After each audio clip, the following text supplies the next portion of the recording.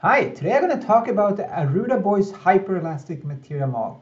This is a material model that was developed almost 30 years ago. It's hard to believe it's been so long. And it has been super successful. A lot of publications have been devoted to this kind of model. It's available in all finite element softwares. It has more than 3,000 citations right now. It's incredible. It was developed by Arruda and Boyce when they were at MIT, and I happened to be at MIT just a little bit after they developed this model. So it came from the same research group that I came from. And today I'm going to talk a little bit about what this model is all about and what makes it interesting. The key here is this model is actually micromechanism-inspired. It has a picture of what's going on in the polymer as it's being deformed, and that's then used to develop this hyperelastic material model. And one of the key assumptions in this model is what's written here, that the molecules on average in the material are considered to be located along the diagonals of a unit cell, but this unit cell has to be oriented in principal stretch space. So in uniaxial loading and biaxial loading, the principal stretch space is the same as the applied stretch space. So that's easy to understand. But in shear, there is a difference because they are rotated relative to each other. But let's take a look at uniaxial tension first. So here is the idea that these molecules are along the diagonal of a little cube that sits in the material. If you take this cube and pull on it, what this model says is that the molecules will then rotate with this cube. And so they will be stretched on average, and they will rotate towards the direction in which the cube was pulled. And that makes a lot of sense. That's intuitive. That's what the molecules will do.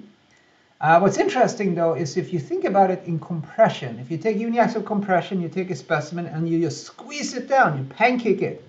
What happens then is, well, according to this theory, the molecules will be stretched out too, because this cube is stretched out. Just that the molecules will be rotating into a direction that's perpendicular to the compression direction.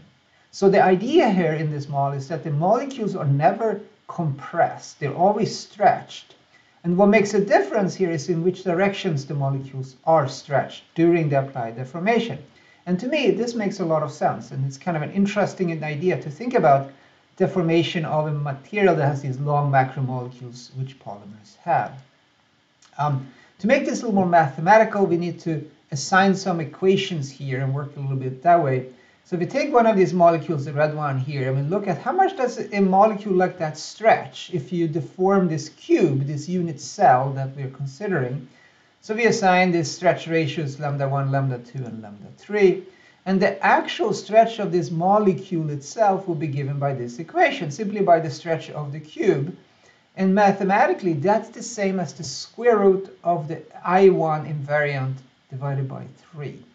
So this is one way to prove that this Arruda-Boyce hyperelastic model is an I1-based hyperelastic model, in fact. And there is this relationship between the molecular stretch according to this micromechanism model and the applied deformations in this tensor form I1 star.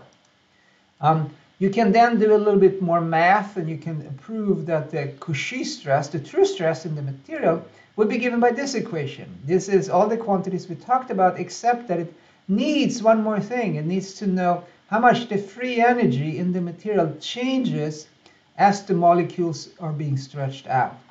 And that's kind of something you can derive if you take into consideration free chain mechanics and polymer of chemistry and physics.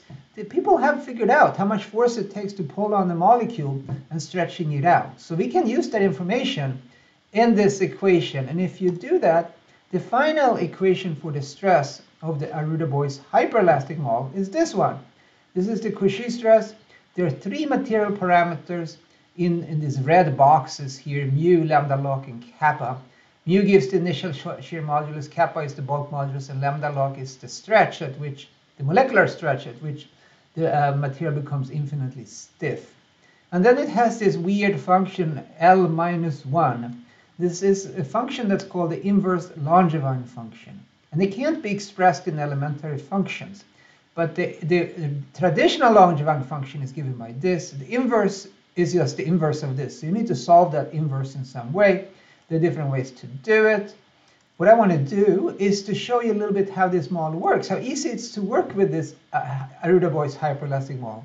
So here is a blank M calibration window, and the way I will do this is I will add some experimental data. In the current version of M calibration, you can add experimental data by clicking on the virtual load case button, then set experimental data, and I'm going to select natural rubber. This is data from Trelor back in the day. It has uniaxial tension, biaxial tension, and pure shear. And I'm going to select the Arruda-Boyce hyperelastic model now. And I'm just going to use the polyumod version of it. All finite element models, as I mentioned, has this implemented. I select this, and then I can just run it. And if I want to, I can calibrate this one from this point. And it takes a few seconds to finish. And it does it in an iterative way. And once it's done, you should be able to see a good agreement with the experimental data. So here it is. It predicts the different loading modes relatively well. Since this material model, this hyperelastic material model, is only I1 based, there is no I2 dependence in it, we tend to underpredict the biaxial stress. But otherwise, it's a good model for large strain response. It's always stable, and therefore I like it. So let's summarize. So in summary, this model is easy to use, easy to calibrate, always stable, and it's used very frequently as a building block in more advanced viscoplastic material models. The only downside really is that it underpredicts the stress in biaxial loading sometimes. So that's something that usually isn't that important, but if that's something really important for your application, then you may want to look at a different hyperelastic material model. But I really like this model. I use it a lot. And if you have any questions about this, you can ask them below.